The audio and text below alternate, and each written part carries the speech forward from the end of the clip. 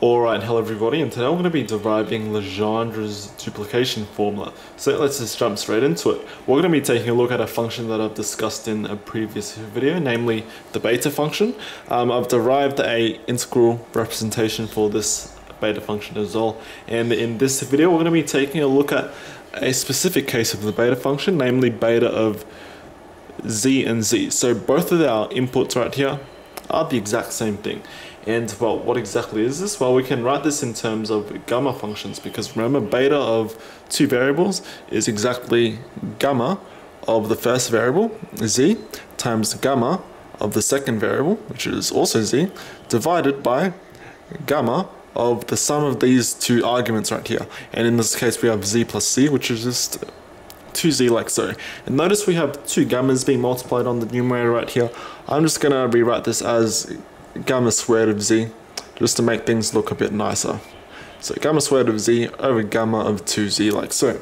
So this is our beta of z and z. In terms of gamma functions, then already you can see where I guess the name duplication comes in from Legendre's duplication formula, because we have this gamma of 2z right here, and that's going to pop up in our equation later on. So we have our beta function in terms of gamma functions. Now let's actually write it in terms of an integral. So if we rewrite our beta function in terms of an integral, I've derived this in a previous video. You can probably click right here for that video, or the video will be linked in the description. It's just the integral from 0 to 1 of, let's choose a variable, let's call it t. So we have t to the first argument minus 1 times 1 minus z, or 1 minus t to the second argument, which is also z, minus 1 dt like so. Alright, so we have this expression right now, and notice we have the same power on both of these terms, I guess. So all we can do is we can kind of factor it out. So we can have the product of t and 1 minus t inside one big bracket, so t, 1 minus t like so, and all of that raised to the z minus 1, and then dt like so. Alright, and now I want to make a bit of a substitution, because notice we have t and we have 1 minus t, and I want to kind of transform this into something a little bit more symmetrical. Notice our upper and lower bounds as well, I want to turn that into a symmetric interval for reasons that will be clear later on. So I'm going to be introducing a particular substitution. Let's choose a new variable, tau for example, and we're going to make that equal to the difference of these two, so t minus 1 minus t. Okay, and what exactly is that? Well, we have negative t, which is just adding another t, so we have 2t overall, and then we still have this minus 1. Alright, and now we can rearrange things a little bit to kind of solve for our t. So this means that if you add 1 on both sides and divide by 2, we have that t is equal to tau plus 1 divided by 2, and I'm actually going to write this as 1 plus tau instead. So 1 plus tau divided by 2. So that's going to take care of this part for us. And now how about 1 minus t? Well, 1 minus t, we can just derive it directly from here. So 1 minus t is exactly 1 minus 1 plus tau over 2. And now our 1 here, that's exactly 2 over 2. So just putting things in the common denominator. Now we can carry on from here. So we have 2 minus 1, which is just 1. And then we have negative tau right here, and then that's still divided by 2. So in fact, 1 minus t is this expression right here, which looks pretty similar to our expression for t, which is quite nice, and that's what I was talking about with the symmetry that I was trying to get. And it's now for our differential, our dt right here. All we have to do from this line, for example, is just differentiate both sides, which means that our dt is equal to, we have tau divided by 2 right here, so we're going to have 1/2 d tau. Alright, we have all of this information now. Let's just chuck it back into our integral. So now we have the integral. Let's figure out our bounds as well. If we plug a 0 into here, for example, so this is tau in terms of t. If we plug 0 into here, we're going to get negative 1, because this is going to go to 0. So negative 1. And if we plug 1 into here, well, 2 times 1 is 2, minus 1 is exactly 1. Alright, and now let's put some big brackets around right here. And all of that is still raised to the z minus 1. Remember, z is kind of like a constant in this case, because we're not integrating with respect to z, we're integrating with respect to t. So what goes inside right here? We have our t, but remember our t is 1 plus tau over 2. So we have 1 plus tau over 2, and then 1 minus t, that's exactly 1 minus tau over 2. So we have 1 minus tau over 2 like so, and our dt becomes 1/2 d tau, like so. Alright, very nice. And now let's rub this stuff out. We actually don't need it anymore. And we're going to carry on trying to integrate this thing from here. And later we're going to be seeing something quite nice actually. So, first of all, what exactly can we do? I'm going to kind of split things off a little bit here because notice we have two 2's at the bottom right here. So this is overall still equal to, if we kind of bring the 2's out to the front, we're going to have 1 over 2 to the z minus 1. And we're also going to have another 2, so 2 to the z minus 1. That's those two parts taken care of. And then let's bring this 1/2 out to the front as well. So we have 1 over 2. And then integral from -1 to 1 of, and now we're left with 1 plus tau times 1 minus tau on the inside. So 1 plus tau times 1 minus tau, and all of this is still raised to the z minus 1 power. Then we have a d tau. And notice the reason why we tried to get things a bit more symmetrical right here is because of this right here. We have a difference of 2 squares. Well, not really, we have kind of the reverse of that because we have kind of like a plus b and a minus b right here, which we can turn into difference of 2 squares. So now let's actually clean things up a little bit right here. First of all, let's flip each of those fractions right there, and to do that we're just going to multiply this exponent by -1. So we're going to have 2 to the 1 minus z, so just multiply the -1 into the exponent right here, and we have another one, 2 to the 1 minus z, and then 1/2 is just 2 to the -1. And then now, yeah, we have our integral from -1 to 1. We have this inside right here is going to turn into 1 minus tau squared to the z minus 1 d tau. And now notice one cool thing. This integrand right here is actually an even integrand, because if we plug a negative value of tau into here, this squared thing will turn it into positive. So it's actually symmetric across the y-axis.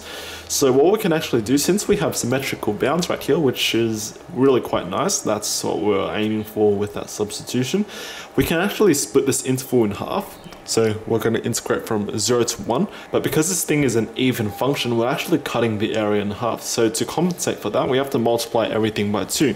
And I'm just going to multiply a 2 into here, so 2 d tau. And now what can we do from here? What I'm going to do is I'm going to introduce a new substitution, and I'm going to let a new variable be equal to this tau squared right here. And something really cool will happen after we do the substitution. So let's just put it over here. If we let phi be equal to tau squared, then if we differentiate both sides, d phi is equal to 2 tau d tau. And well, later we're going to be subbing this back into here. So let's get everything in terms of phi for now. From the substitution, we can say that our tau is equal to the square root of phi, or phi to the 1/2 power, which means that our d phi is equal to tau, which is phi to the 1/2 times 2 d tau. And overall, if we isolate this 2 d tau right here, we have this 2 d tau that I kind of kept from that other part right there. We're going to have that 2 d tau is equal to, bring this phi to the 1/2 to the other side, we're going to have phi to the -1/2 d phi, like so. So that's our substitution pretty much done. So let's plug this back into here. So now we're going to go, let's clean these 2's up a little bit as well. Since we have the same base right here and we're multiplying everything together, we just simply add the exponent. So we have 1 plus 1 minus 1, which will give us 1, and then we have minus z, which is just a minus 2z, like so. Then now we have the integral. If we plug 0 into here, tau is going to be 0, which means our phi will be 0, and plugging 1 into here, phi will be 1. So our bounds are preserved, which is nice. And now we're going to have 1 minus tau squared, we said was phi, so we're going to have 1 minus phi. This thing still raises to the z minus 1, and our 2d phi. Well, 2d phi is exactly phi to the -1/2 times d phi. So I'm going to put it right here. Phi to the -1/2 times d phi. And maybe you see it, maybe you don't, but this is actually another beta function, which is really quite nice. So I might make this clearer for you. This is the same thing as 2 to the 1 minus 2z integral from 0 to 1 of, now negative a half right here. Notice that that's exactly 1/2 minus 1, and then everything remains the same. So 1 minus phi to the z minus 1 z phi. And this is actually the beta function of 1/2. So you have this 1/2 right here and z, because we have this 1/2 minus 1 and z minus 1, and everything's still pretty much the same. So what did we just figure out from here? We just showed that all of this stuff, remember we started off with our beta function as an integral. So this beta function is actually equal to 2 to the 1 minus 2z beta function of 1/2 in z. So beta function of 1/2 in z. And well, we basically just showed that, yeah, beta of z and z is the exact same thing as 2 to the 1 minus 2z beta of 1/2 z, like so. And that's a pretty cool result, but we can actually make this a little bit more spicier, I guess, simply just by rewriting our beta functions as gamma functions. And that's actually how we're going to get our Legendre duplication formula. So beta of z and z, we already know it's this expression right here. So we have, let's just put it over here. I think that'll work out. So we have gamma squared of z over gamma of 2z, and that's equal to 2 to the 1 minus 2z. And then rewriting this beta function in terms of gamma functions, we're going to have first of all gamma of a half. So gamma of a half and gamma of z right here. And this is divided by gamma of the sum of these two. So gamma of z plus a half, like so. And notice on both sides of this equation right here, we have gamma of z. So we can actually cancel some gammas out right here. So this squared thing will disappear, and this gamma right here will disappear. And what other things do we have? We have gamma of 2z, which we can't really simplify any further. We have gamma of z plus a half, which we can't really simplify any further. How about this gamma of 1/2? What exactly is gamma of 1/2? Maybe you know this result already, but this is pretty much square root of pi, and you can actually derive that quite easily. I've made a video on the Euler reflection formula actually. Notice that in gamma of a half, I'll put it over here. So gamma of a half, that's exactly the same as gamma squared of a half, but inside of a square root.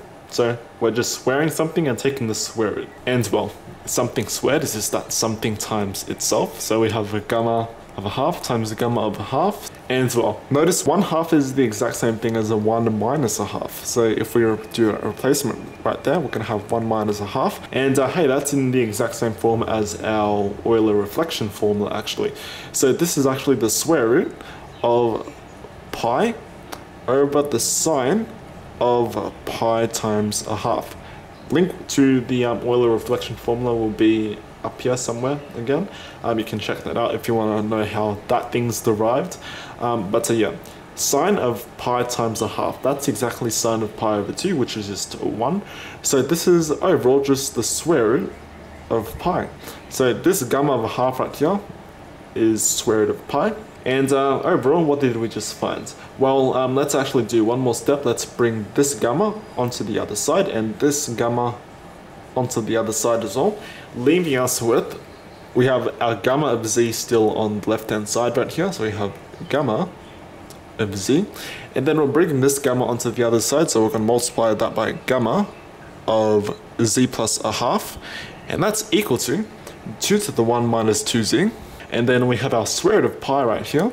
This gamma cancels out with one of the gammas over here, and now we're bringing this gamma of 2z onto the other side.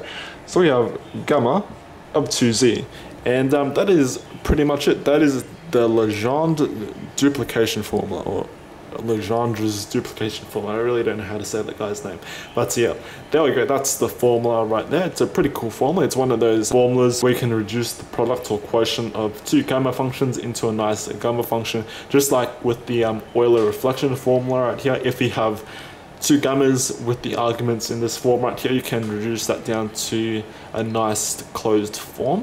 So yeah, that is pretty much it for this video. I hope you guys enjoyed it, and yeah, until next time, I hope you have a wonderful day, and I'll see everyone later. Bye bye.